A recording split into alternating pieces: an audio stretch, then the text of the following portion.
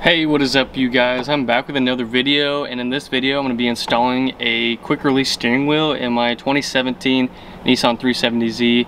It's a base version. So far I've done a lot of upgrades to it. I've done the still engine 3 intakes, test pipes, full NVIDIA, catback. It's the Gemini version exhaust. I have a short shift kit, oil cooler.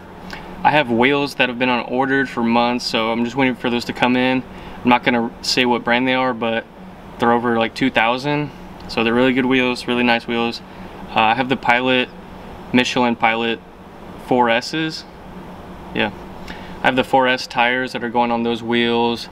It's gonna have really aggressive fitment, so I'm going for like super flush, like you won't be able to fit a finger between the fender and the tire. That's really what I'm hoping for.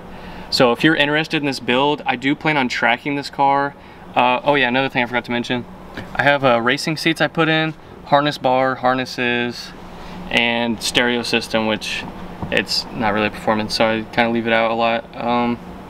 Yeah, if you look forward to seeing this build and seeing me go on the track and all my pitfalls and pros and cons of driving and like daily driving this sometimes, subscribe to the channel, follow me on Instagram. I'd really appreciate it. Without further ado, let's jump into the video.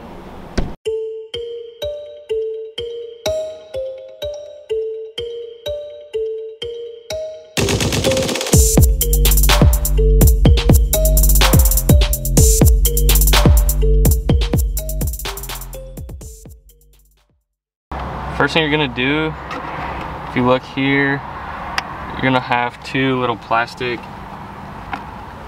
like screw covers on the side of it. Those are gonna be, it's a security Torx, so you're gonna have a special bit for that.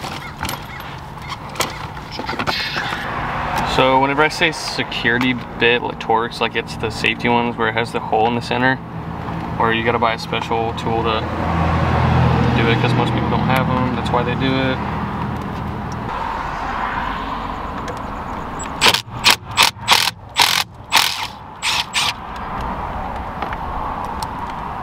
And they have the blue Loctite on them, so they might be pretty stiff in there. So one side,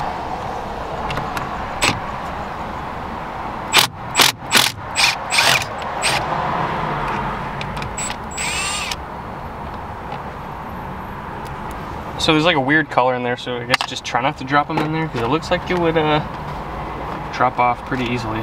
So now your airbag's gonna come out, and this is the part that I was anticipating the least. So I guess here we go. If this blows up in my face, I guess I have a broken face. There it goes. So these black things slide up. They just weren't. Okay, there's one. Stage 2 is needle nose pliers. I don't know, it's kind of a seller's market right now, so $1,000. 100%. Alright guys, here, give me in this. Give me in this. Alright. Yeah. Boom! I pulled out the airbag. What's up? Dude, this is so funny. I'm gonna make an Iron Man suit whenever I become a millionaire, because all you guys are gonna like and subscribe to the channel, you know? I'm gonna make an Iron Man suit. This is gonna be the chest for it. Then I'm gonna have a secret button. And if I push this button, you already know. Alright, so I'm gonna set this outside in the AutoZone parking lot because I don't have enough subscribers to afford a house, so thank you. Yeah, it's just gonna get snagged by a crackhead. Okay, so next order of business, take off this nut. If you want to look over here, somebody told me it was a 19mm. We're gonna see if they're wired or not.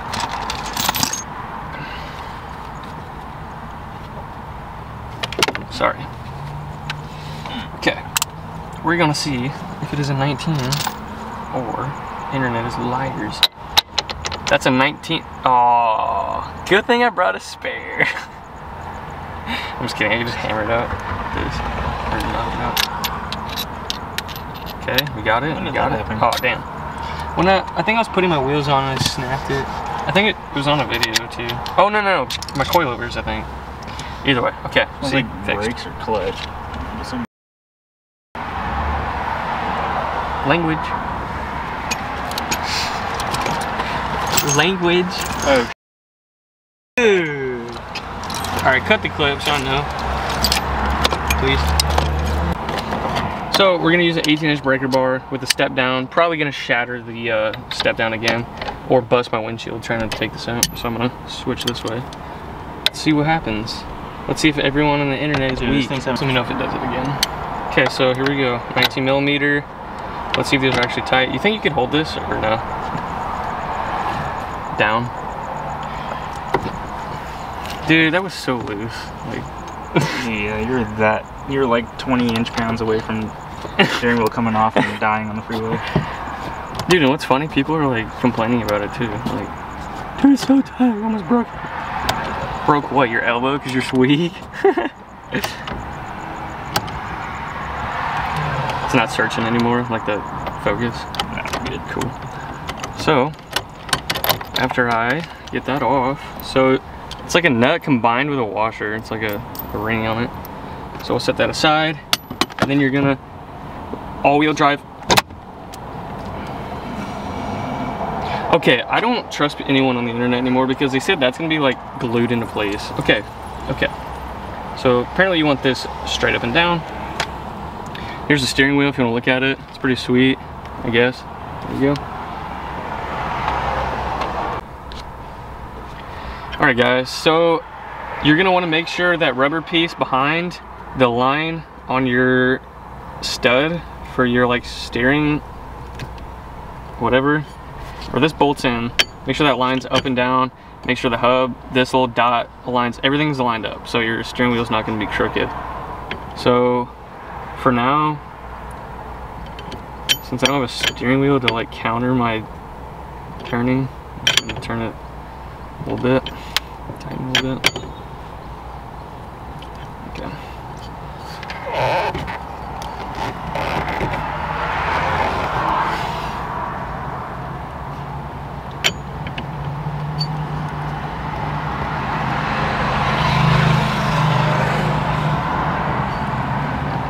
Pretty tight on there. I think it's tighter than what it was. So it should be a little bit off-center just from all this. So this is the complicated part, but it's not that bad. It took me a second. I just had to really think about it. So your quick release, you're just gonna separate it. The piece that stays on, go ahead and take that off. Don't get grease on you from the other piece. So your black terminal, go ahead and put it on the grounding ring.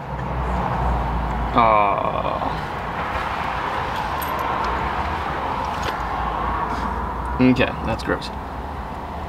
So put all this stuff through here.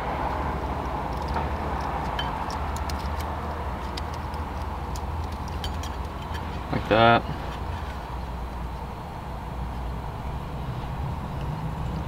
So a few of these kits are different, but whichever your horn is, so my horn is the red wire. You're gonna want to connect the red wire to the yellow and then the black wire to the grounding ring.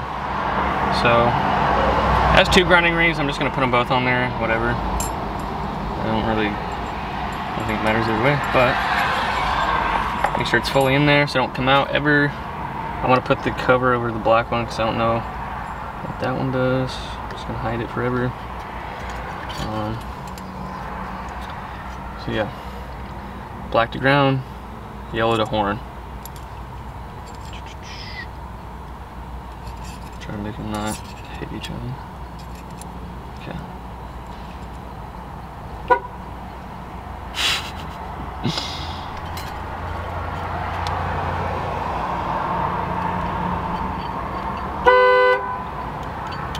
So that's the yellow hitting the ground. So I'm gonna have to put this little rubber cover on it so it doesn't do that. It's a pain. The process is annoying, but eventually it'll be over. I don't have to do this again. What'd you do? Air quotations? Yeah, air quote. You'll never have to do this again until you have an issue or want to change it. All these things, you're gonna have the two prongs. So mine come like this. I've seen other versions, but mine has a fuse in there. So it's basically acting as if it's trying to not let the airbag light come on. So it's like basically a resistor. So it's taking enough power, saying it's sending it to a component. So black to ground, yellow to horn, and you're just gonna stuff it in there. Try to get these to line up decent. One's higher, one's lower. Let's line those up. And put this, obviously your dot, just line it up with all the other dots. So mine's a little off center just because I was tightening it. And then you're gonna take whatever screws you got. You know, just walk it out. Walk it out. Alright guys, so this isn't like your wheel, so you don't really have to care that much about it, you know, just slap it on there, call it a day.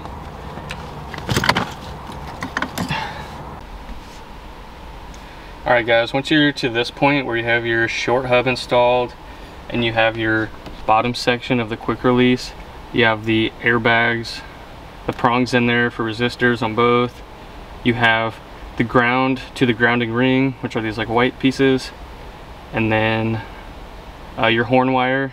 In my case, it's going to be the red wire to the yellow wire, and then you'll see here this yellow one is my horn and this one's the ground. Right here you're gonna put your yellow wire here and your black wire is gonna go here. So obviously they're two male connections. I'm gonna change this to a female so I can wire it on there properly. Alright, so if you get your wire strippers and you get enough to put on this female connector, you're gonna come about here with it. What I like to do is twist them so they don't fray off in different directions. And in the same direction you were twisting it, you can turn this. And then make sure the part that's stripped off is going to be the part that's making contact. So what I like to do is I like to take off this blue. This is like a protector so you don't ground it on whatever on accident, but I'll put electrical tape on there. This is just so you can see the connection. So you want to make sure you crimp it on the metal spot.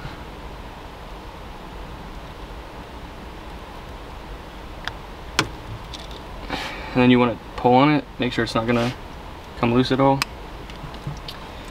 And then I'm gonna put your horn on this one, ground on this one.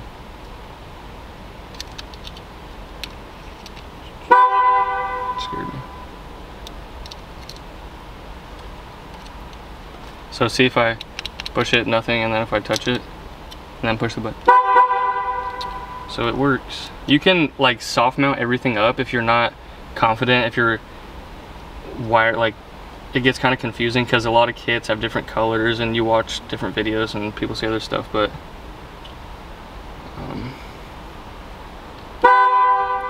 yeah, I'm just gonna put tape over that so it doesn't twist sometimes and do that, whatever. I'm just gonna put one here too. Just because why not?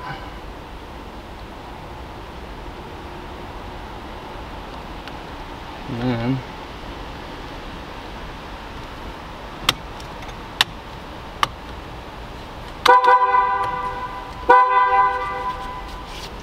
now that's it.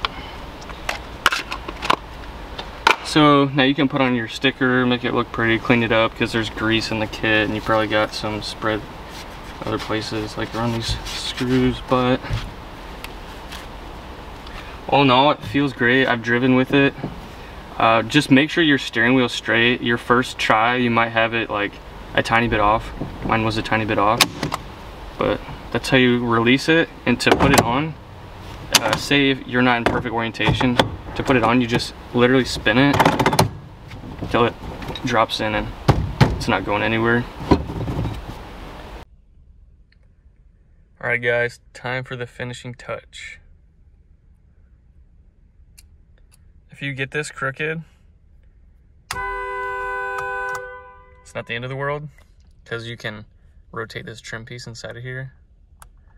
But there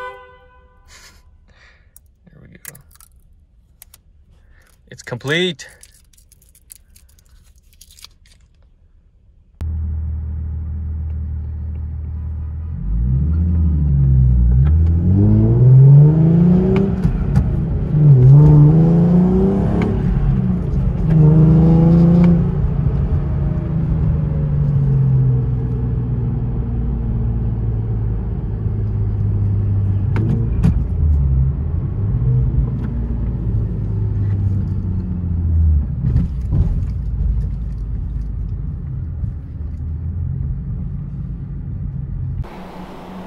So if you want to have this kit or a quick release steering wheel for your 370, you'll just have to go to any website. You can go to NRG, you can go to Z1, whichever you prefer, and you can order a short hub for it, and you can order a quick release mechanism and then the steering wheel itself. They're all going to be pretty separate. Make sure you have the screws for the steering wheel, make sure you have screws for, they should all come in the kit, but I ordered special screws, I'll show you, for this steering wheel. I just wanted something clean. I didn't know what they would look like if you just got the ones in the kit, but it comes with this center sticker right here. It comes with this old plastic trim piece, and it's got the Sparco branding here. I love how the steering wheel matches my seats. It's like a cloth. My seats aren't suede or anything, they're just a normal like fabric, but the white stitching, white lettering, it goes together really well. I really like it. Super grippy, and it makes it feel like a legitimate race car, which is pretty cool. So if you want to do this yourself, you just got to order the hub, quick release, and then the steering wheel.